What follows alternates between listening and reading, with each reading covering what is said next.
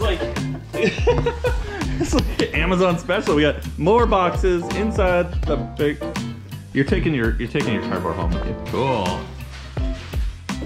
That's nice. What's going on, guys? Welcome back to the channel. Corey is here in the garage today. We are going to be installing a new Rugged Ridge bumper and a winch. And I haven't actually installed a bumper on a JL yet, so it's gonna be a bit of a learning experience for me. We're gonna pull that stock bumper off Corey's rig and install his new Rugged Ridge bumper and throw that winch on. Which winch did you get? Smittybilt. The Smittybilt, the 10,000 pound synthetic rope. Synthetic, yes. And I do like synthetic, guys. I always recommend getting synthetic line with your winches. It's just a lot safer. They do cost more. They do have to be maintained and you do have to inspect it. And I wash mine frequently, and usually when I'm washing it, I inspect it. So just something to know about synthetic winch lines, but they also are lighter, so you're not putting as much weight on the front of your Jeep. So, all right, let's get the JL in here.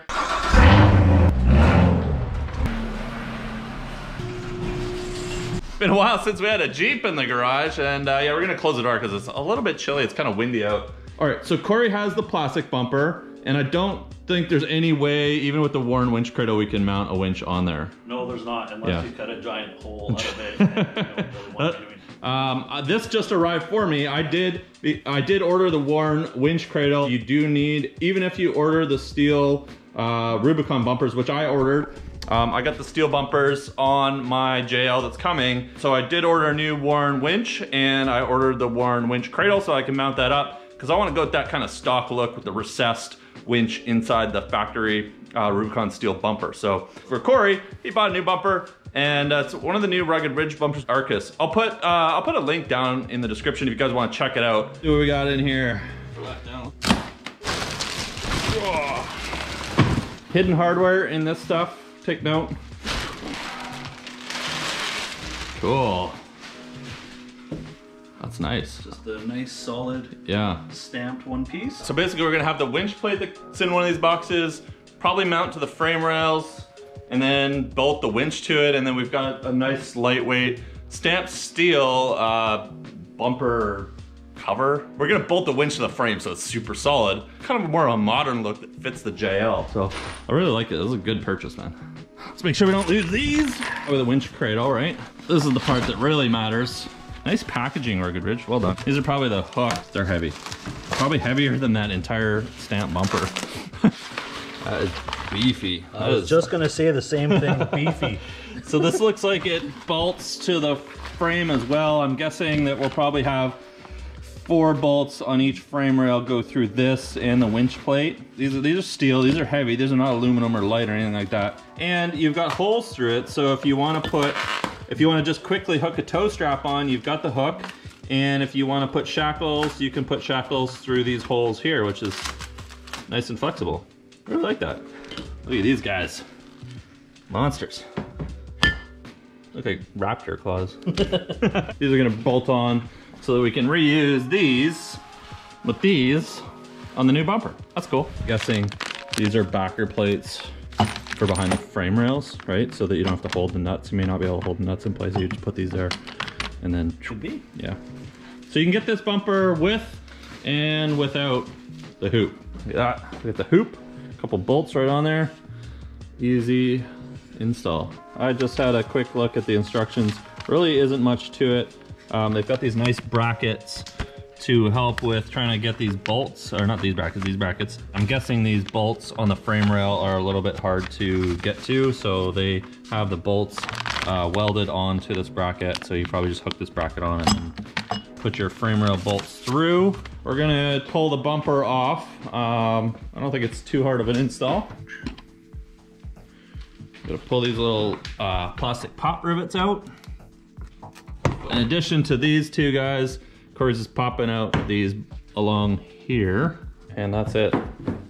Right? Easy. Yes, this little guy here. The skid plate made out of plastic. Plastic for the Sport Edition. Is it metal on the Rubicon? Yes. Ah, okay. Yes. Look, I'm learning things every day about JLs, guys.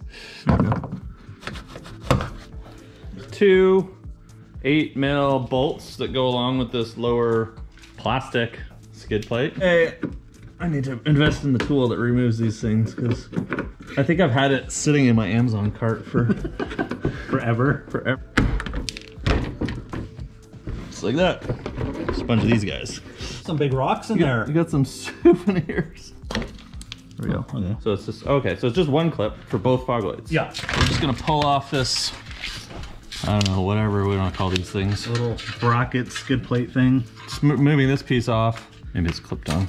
So let's go up. There we go. Up and over.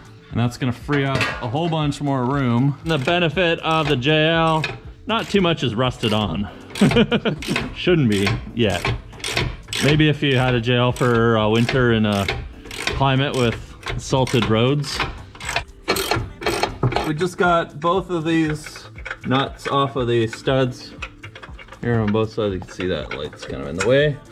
Right, so we got the inside ones, and now we gotta get the outers off. So we were able to get the impact on these outer studs, so makes it a little quicker. And with 8 nuts removed, just like that. Bumper. Nothing to it.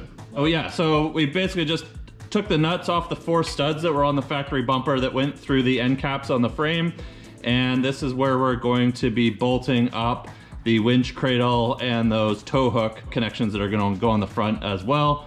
And they're gonna be connected to the frame. And then we've got the stamped steel shell that's gonna go over top and look real nice when we're done. We gotta undo a couple more bolts here. We need to get the fog lights out from the plastic. For the fog lights actually goes underneath here. Ah, okay. So there's some 1, 2, 3, 4, and 5 and 6 if you still got these on. And we're just gonna pull these off a 7mm socket real quick. Let's pull this clip off. And we've got the factory fog lights and Torx. Torx, oh, Torx. 3 Torx. It is an itty bitty guy. T20. For the fog lights, there's 2 more on the inside here. Pop these fog lights out. So we've got 4 13mm bolts.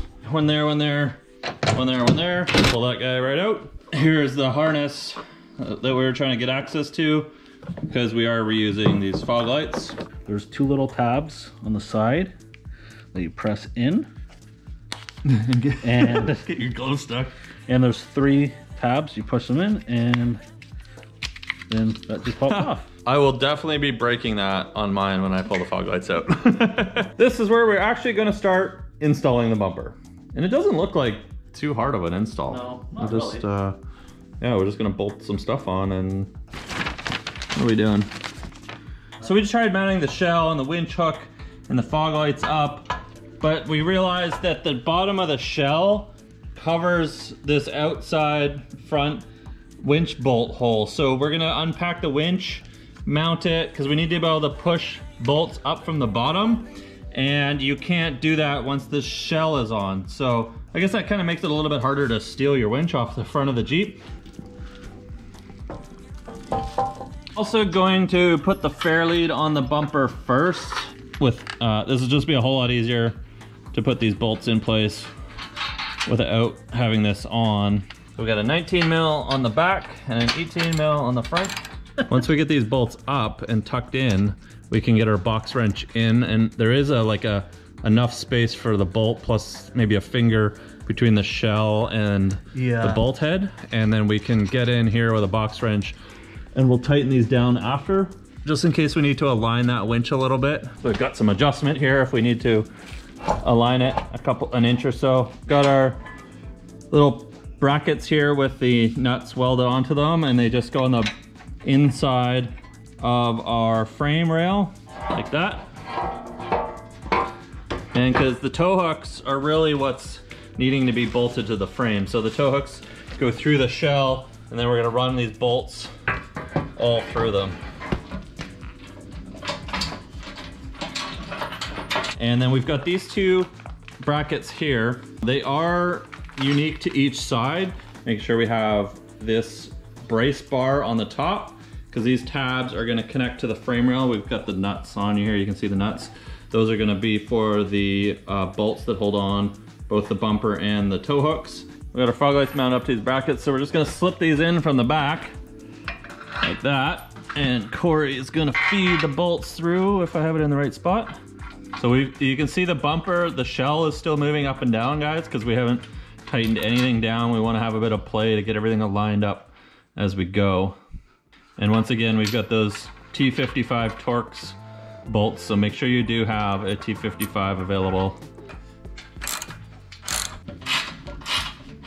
Got our 4 bolts on each frame rail, just loosely. We're gonna put the hoop on now, so there's these little brackets under here that we need to make sure are aligned. All right, we got the hoop bolted on. These bolts, the nuts that go on to the bolt that sticks out of this hoop are a real challenge. They're right underneath here, and I think even trying to tape it onto a box wrench was a real challenge. So you kind of gotta get your fingers in there without the nut dropping down the side, but eventually we got it and now we have it on. We'll connect the winch power. The connectors are right here. We're just gonna connect the power and run it up behind the headlight up to the battery. Put the winch pack on the Smittybilt winch, connected the cables in the back, and we're just running the fog light wire over just through the frame rail underneath here, and we're just gonna connect it into the back of the fog light. All we gotta do is run our positive and negative out to the winch, which we'll just route up behind the headlight and in there, and then we'll connect our synthetic line and spool it up. Out we go. All right, so we just pulled the airbox out, just feeding both of these cables through. You'll see if you look down here, there's a gap that goes all the way under the front bumper, up to the front bumper. And unlike the JKs, you don't have to remove the grill to feed this up here. Nice clean little spot, and we'll just go underneath the airbox through this space here. Connected our positive, we notched this a little bit and connected our negative. These wires are just gonna sit underneath the airbox. And we got power. All right, unplug it, and it goes to wireless mode. All right, let's put some winch line on there and get this buttoned up. All right, so we just hooked the tree saver up to a tree at the end of my driveway.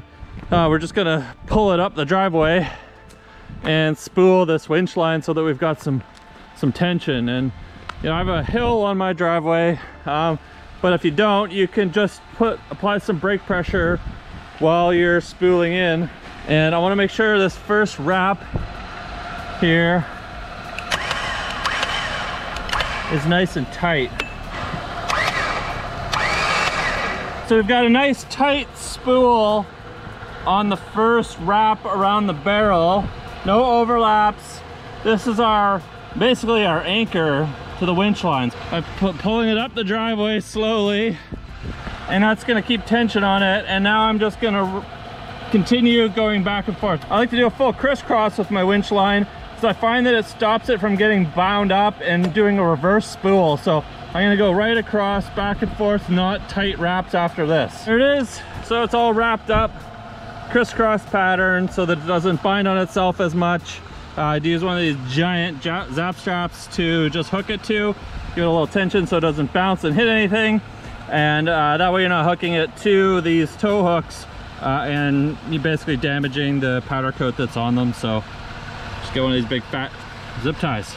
All right guys, what do you guys think of this Rugged Ridge Arcus bumper that we just threw on Corey's Jeep with the Smittybilt 10,000 pound winch? I really like the stamped steel look.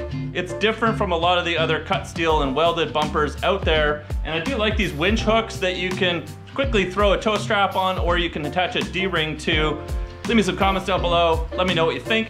With that said, thanks so much for watching this week's video, guys. I do upload every week, so make sure you are hitting that subscribe button. We will have the EcoDiesel here towards the end of the month. It is on the way to the dealer right now, and I will see you guys next week in the next video.